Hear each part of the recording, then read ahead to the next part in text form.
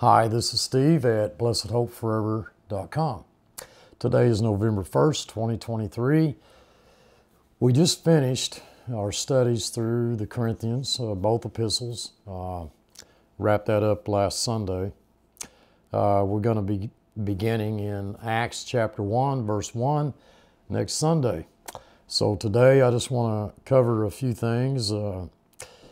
I didn't really know how to fill this gap, what to do in between. I am not a network news journalist. I'm not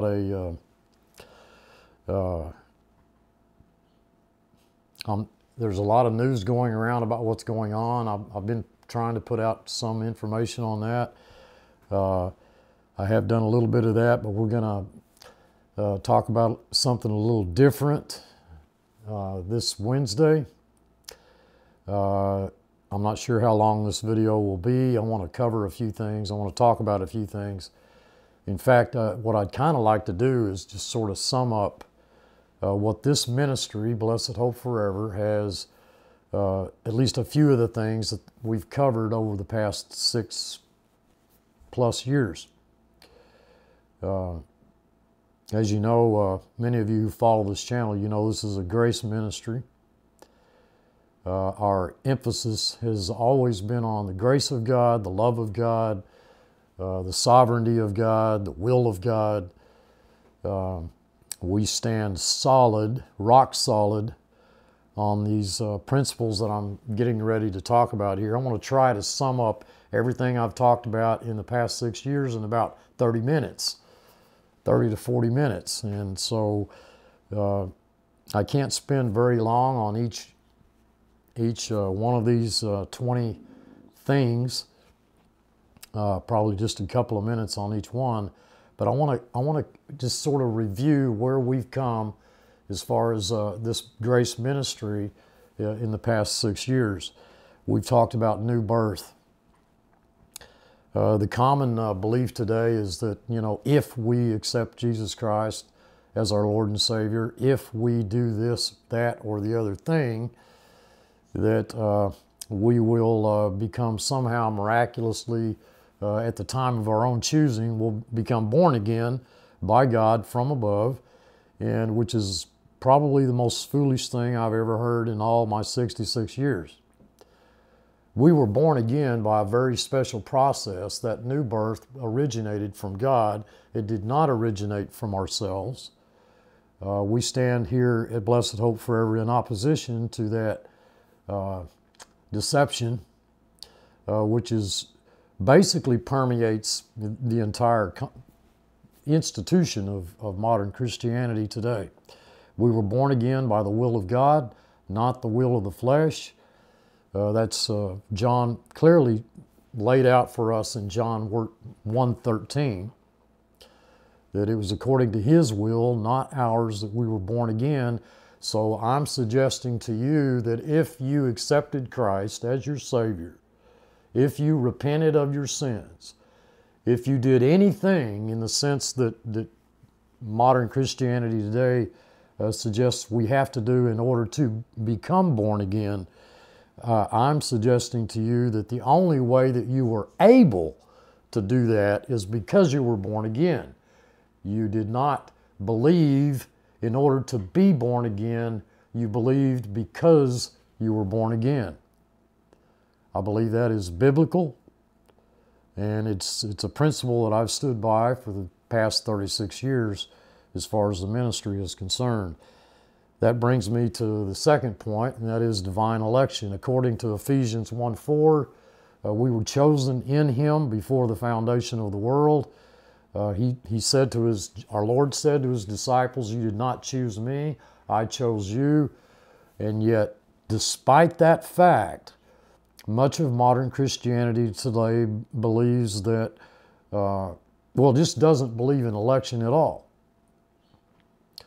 There's a sense of unfairness about that. That's just not fair. Everybody ought to have the ability, everybody ought to have the right to choose to accept Jesus Christ as our Lord and Savior.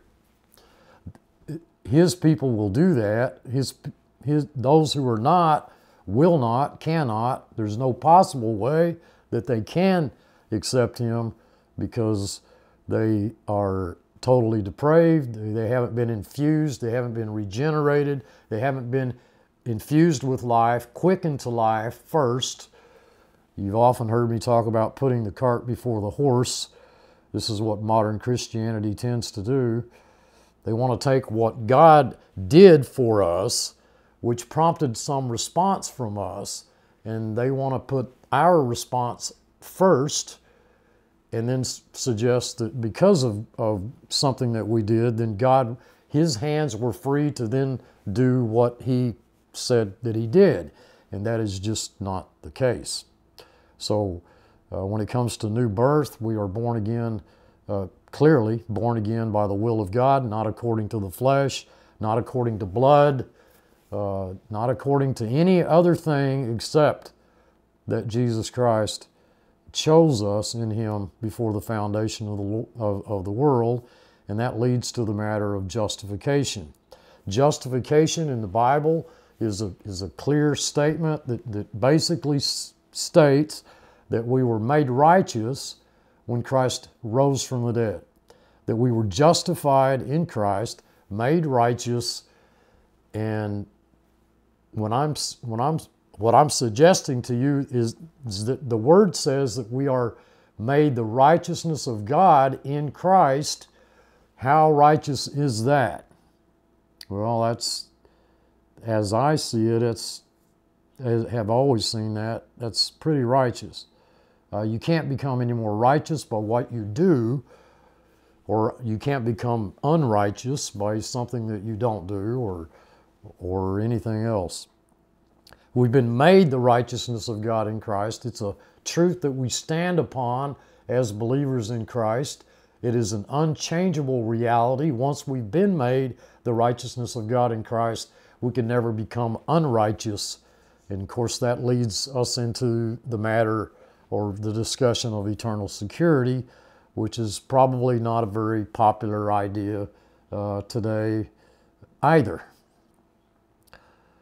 In 1 John 3:9, we know that we have a sinless new man, that his seed abides in us. If we've been born of God, we have his seed who abides in us, and that righteous new man, us as a new creation, who now have been made a new creation, and we have a new man, that new man cannot sin, just as the old man can do nothing but sin.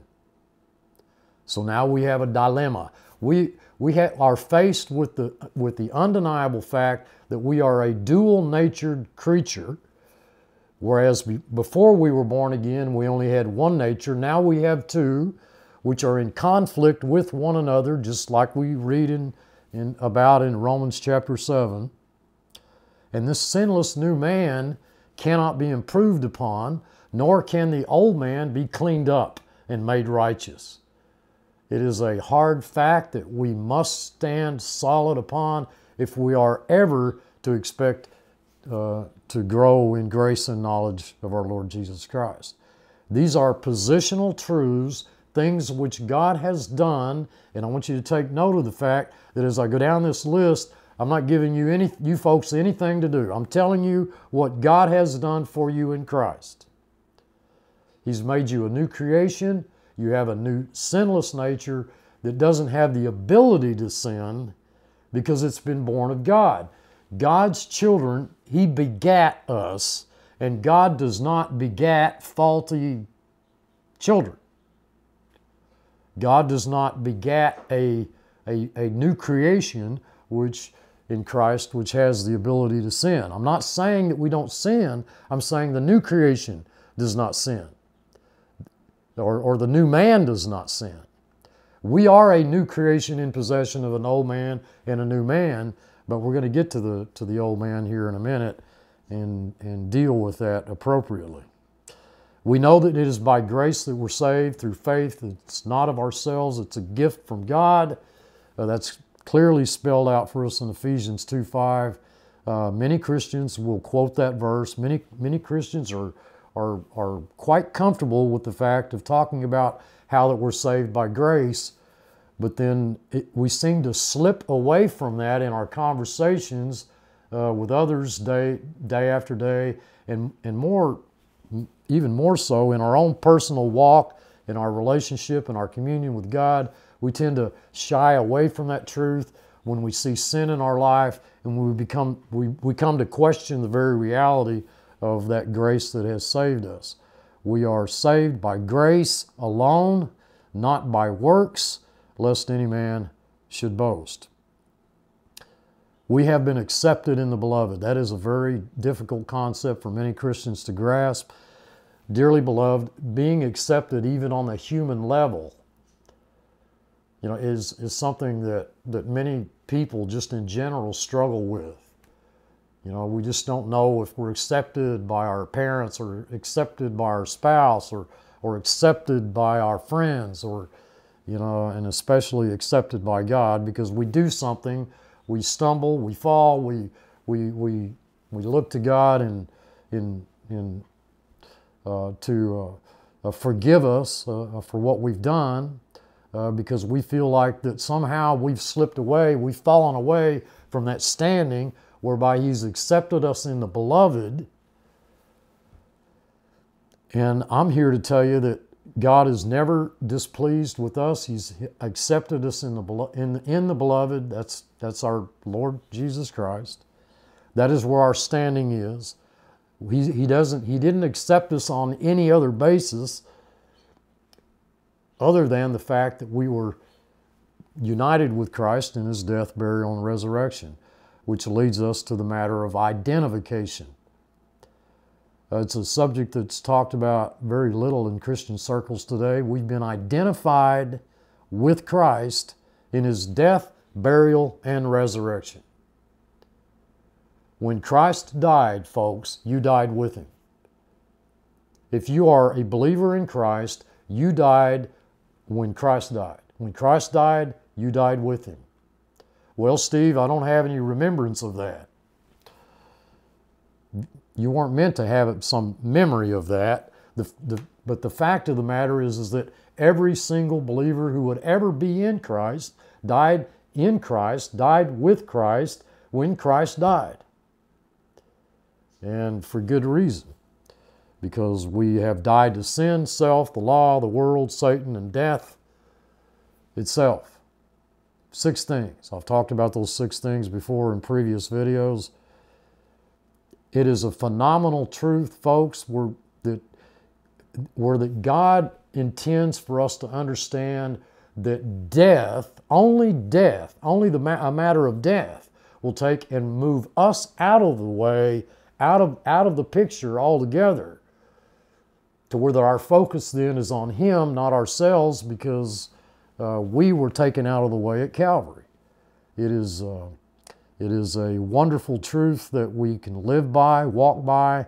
Our daily fellowship and communion with God is guided by that principle that we have died to sin. If we see sin in our life, we know we've died to it. If others try to put us back under the slavery, the bondage of law, we know that we've died to the law, and so on and so forth. We've died to sin, self, the law, the world, Satan, and even death. One of the common misconceptions today is that our bodies are temples, and we have to keep these temples clean, consecrated before God. We're just a bunch of little temples running around.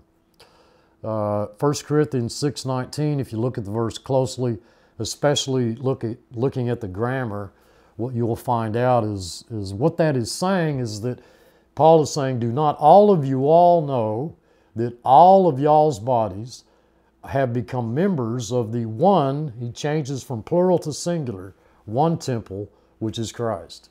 We are all members of the one temple, and that temple is Christ. Our physical bodies are not all temples of the Holy Spirit.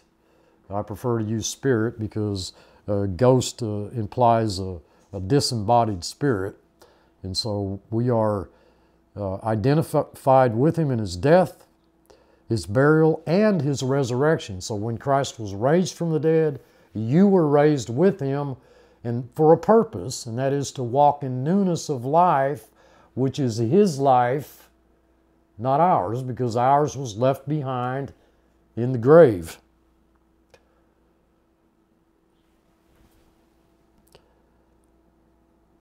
Free will. Very touchy subject. I mean, there's been many a fight, I'm sure, break out, between believers over the centuries concerning that one truth. Folks, I have the free will to do this. I had the free will, I think, in a sense. You could say I had the free will to make this video today, or I had the free will to not make this video today. Now, you can look at that way.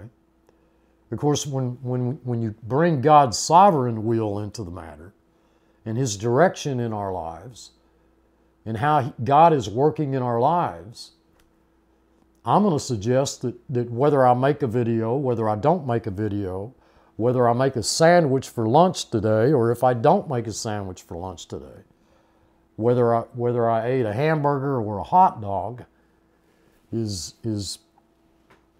could call that some measure of freedom, some measure of free will. But dearly beloved, there are so many verses on the fact of God's sovereign will being the directing power that governs our lives. Romans 7, chapter 7, verses 15 through 20 makes it clear that what I want to do, I don't do. That I do the very thing I don't want to do. And what I do want to do, that I don't do. I do the very thing I don't want to do. Maybe I said that right. It's sort of a sloppy paraphrase of those verses.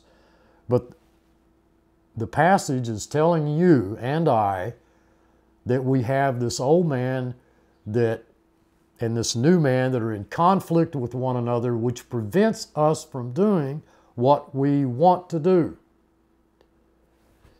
And so there's the matter of free will. Now, as far as our new birth is concerned, the matter is crystal clear. I would refer you back to the very beginning, new birth, divine election, which factors into this equation. We were not born again by some decision that we made. Okay? If it was not for God's grace,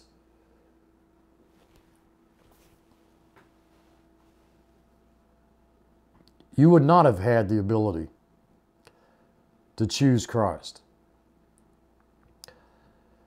I don't know how many times through over the years as a Christian and meeting with other Christians, gathering together with them, holding Bible studies and speaking from the pulpit and speaking outside in the parking lot. I don't know how many times I've heard believers talk about being blessed from God. We as believers, typically it's sort of a habit. We go around saying, God bless you, all the time, with very little conversation about the fact that we have been blessed with every spiritual blessing in the heavenlies in Christ. The text says we've been blessed with every spiritual blessing in the heavenlies in Christ. Of course, I haven't been blessed with a lot of the physical things that maybe I would, typically that the flesh would like to have in life. You know what I mean? I'm not driving a brand new Dodge Ram pickup, or I'd prefer to say Chevy. I don't own a big horse ranch. There's a lot of things that I could look to in my life and say, well, I haven't been blessed with such great looks, and I certainly haven't been blessed with very eloquent speech, the ability to, I'm not some great orator. There's many areas in which I haven't been blessed. But dearly beloved, the text is saying that you and I have been blessed with every spiritual blessing in the heavenlies in Christ.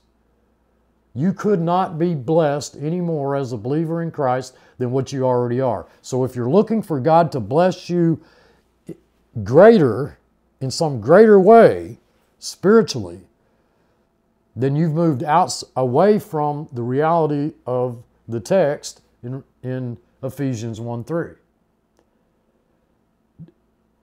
folks, don't you believe that it would, can't you see how that it would make a tremendous difference in your life if as you walked through this life, that it makes a difference whether you believe that or you don't. This brings me to Colossians 2:13, where I see that the sin issue has been forever settled. All our trespasses, all our transgressions, nailed to his cross. We know from other verses, he's cast our sins as far as the east is from the west, buried them in the depths of the sea, to be remembered no more. And yet, without exception, the primary, it almost seems like the primary rule today among Christians is to focus on their sin. It's almost as if we don't focus on our sin, if we don't have some concern there about our sin, and we don't try to clean up that filthy old man, then we're not doing our job. I'm going to suggest to you that if we're focused on our sin and we're trying to clean up that old man, we're not doing our job. Our job is not to clean up the old man. Our job is not to conform our lives to the image of Christ. Our job is not to make our lives more righteous. We couldn't do that anyway, than what they already are in Christ. Isn't it amazing to you? It should be that God started you out right from the very beginning, from day one. He put you in a place in which you couldn't become any more righteous by what you do or don't do. That has to have an effect as far as your walk is concerned.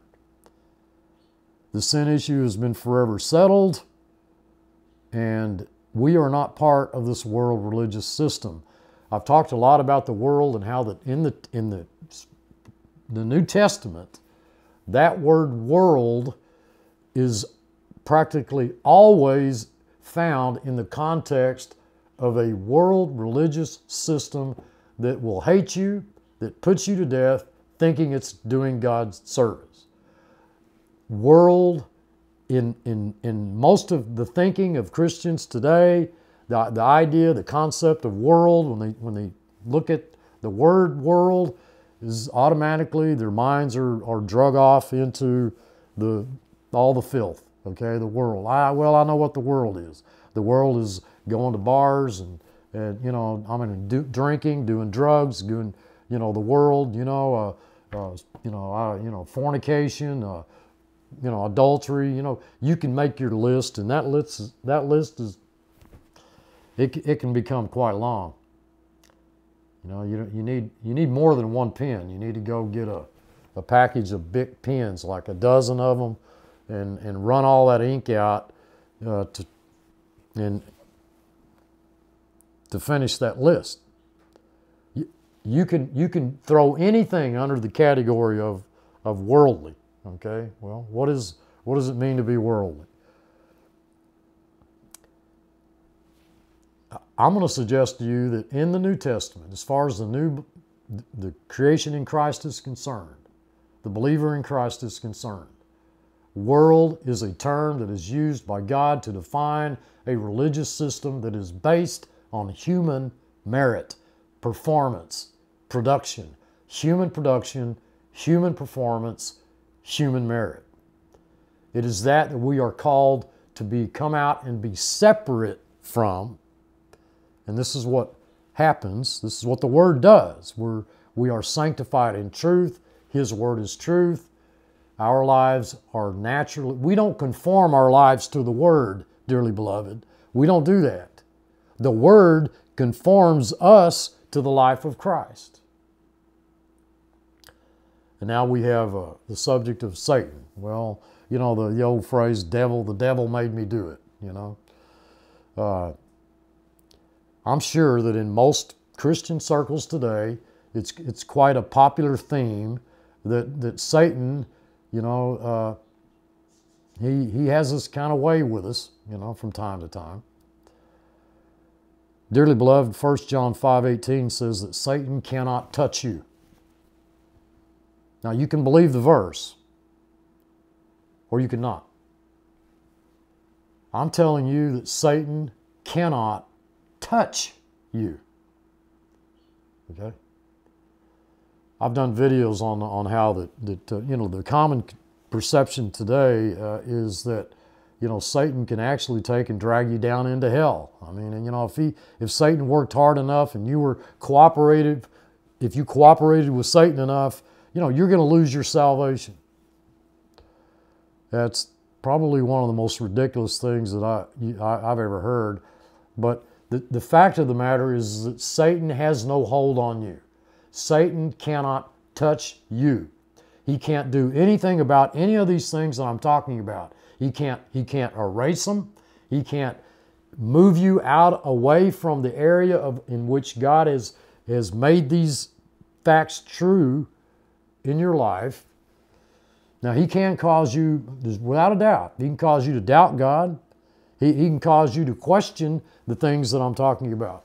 But he can't change the reality. He can't change the fact that you've been born again by God, that he's chosen you in Christ, that you've been justified by faith, that you've been made the righteousness of God in Christ, that you're saved by grace, you've been accepted in the beloved, identified with Christ in his death, burial, and resurrection, that you had no free will or any choice in the matter, that you were born again because you were God's child and he sowed you.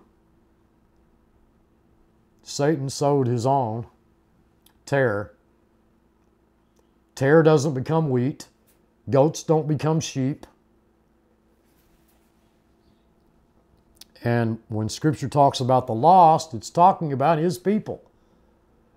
The lost, when we use that phrase, well, this guy's lost. Oh, this gal over here, she's lost.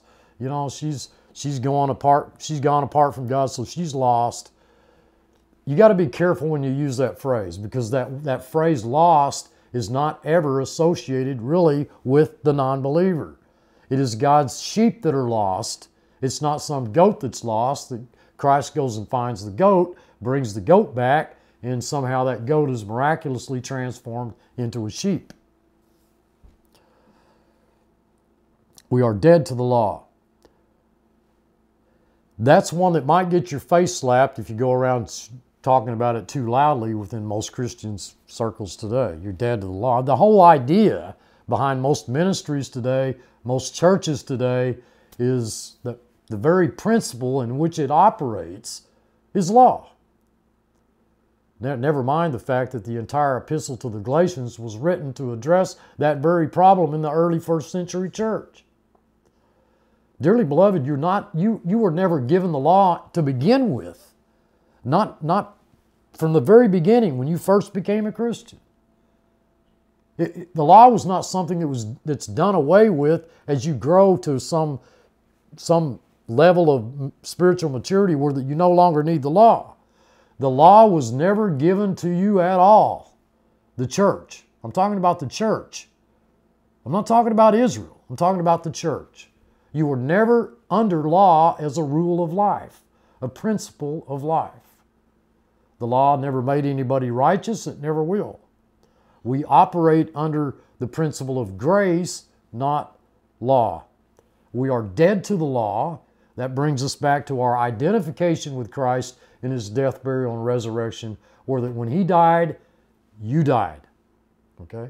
Now, we know Christ was the fulfillment of the law. But when you died, you didn't fulfill the law. Or as you lived, you don't fulfill the law. Christ fulfilled the law. And now you have Christ, the fulfillment of the law, living in you, in which it is now Christ in us, the hope of glory. Law is a major topic. It's very difficult today for me to even preach a sermon without bringing law into it, because it has so permeated the institution of what is so-called Christianity today that's pretty much all believers think about when they think of Christianity. It's just a long list of do's and don'ts, and the Bible's a book of instructions on how to live the Christian life, and we try to do the best we can, and God's pleased with us, when we try. He's pleased even more with us when we succeed. He's not very pleased with us at all when we fail. Our whole lives center around this whole, reality of law keeping as a rule of life. It doesn't say we're dead to the law. That's just, we're just dead to Moses, the law of Moses. And now there's somehow in the New Testament now we're under this new principle of law, the law of Christ. It's the principle of Christ, all right, but it is not law. It has nothing to do with you trying to attain to or attaining or maintaining righteousness on a human level. Law will not do that. I thought really long and hard about going into the book of Galatians. After we finished Corinthians, I thought that would be a good idea because basically the entire epistle to the Galatians was written to address that Galatian error. And I thought we could benefit from that, but I chose instead to go into Acts, beginning with Acts chapter 1. And for as long as we're here, I'm actually hoping that we'll be raptured before I finish Acts. There's over 20 chapters in Acts. It's quite a long book, but it's something that I've always wanted to do. I've never taught verse by verse through Acts. I thought that it would be interesting, so I do invite you to join us on that on Sundays. This brings us to the daily reality of reckoning. Romans 6:11, reckon ourselves dead to sin, but alive unto God in Christ Jesus our Lord. Reckoning, dear folks, is the first command given us in the New Testament. That alone right there should get every Christian's attention. It's a commandment, it's a command, it's in the imperative mood. It deals with the whole matter of sin in the believer's life. It's accounting it to be true. Reckoning is a bookkeeping term. We reckon it true that we've not only died to a law, but we've been made alive in Christ. We reckon ourselves to be dead indeed unto sin, but alive unto God in Christ Jesus our Lord. It is a daily, ongoing activity. It is crucial. It is vital. Folks, if you're not reckoning daily yourself dead to sin, then you're dragging that sin problem along with you as you go through life. And then we come to the matter of true confession. 1 John 1:9, it's a passage most Christians are familiar with. If we confess our sins, God is faithful and just to forgive us of our sins and cleanse us of all unrighteousness. See, Steve, we need to be focused on our sin, because how is it that we're told to confess sin if we're not to be focused on our sin? I have suggested in past videos, and I'll suggest again now, that passage in 1 John 1:9 that speaks of true confession is not speaking of what you think it's speaking about. It's not about naming our sins.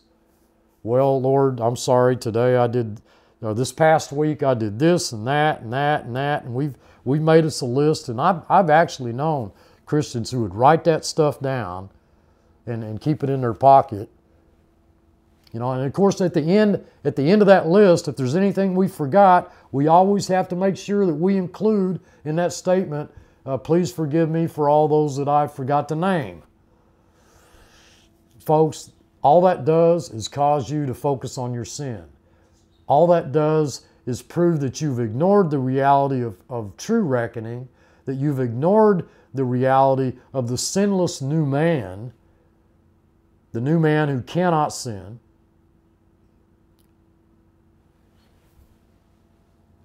The word confess, dearly beloved, means to speak the same thing. It's The word is homologeo. It means to speak the same thing that God says about our sin. Well, what has God said about our sin? I think if you've paid attention to this since the start of this video, I think you know. We're not to be, we need to say the same thing about our sin that God does. And what does He say about it? Well, He says several things. First and foremost, He says that we died to it. It's not I who sins, but sin which dwells in me, says Paul in Romans chapter 7. Now we're getting into the area of actually being involved in true confession in the way that we're supposed to. And then there's, well, Steve, we got to keep His commandments. The word keep there is tereo in the Greek. It means to guard. The word is often used as a prison guard, one who guards a prisoner. We keep His commandments. And why does the text in John 14:15 say that we keep His commandments? We keep His commandments because we love Him. Now, we know that He loves us. We know that we love Him because He first loved us. If you're a believer in Christ, you love Him. You love Him. Now, if you're walking by sight, you're probably not going to feel like you love Him. But you love Him because He first loved you. If ye love me, He said, which you do, guard my commandments. Every single born-again believer in Christ guards His commandments because they love Him. And why do they love Him? Because He first loved us.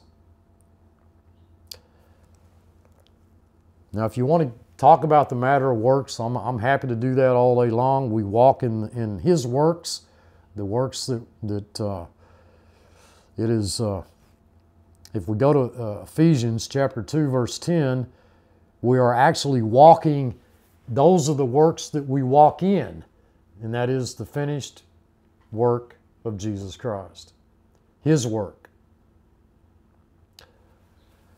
We walk by faith, 2 Corinthians 5:7. We saw that in the 5th chapter of 2 Corinthians.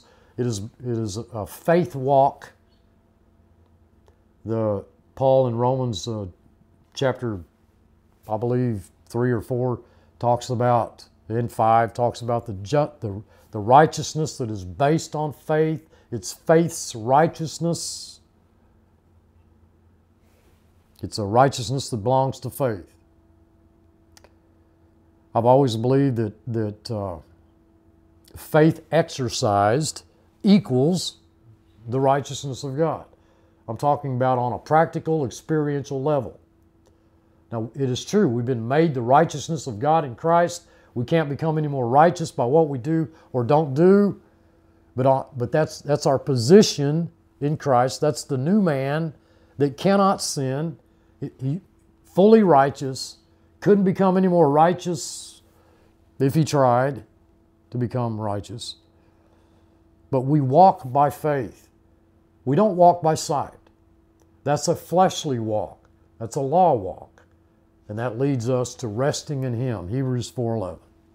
We rest in Him.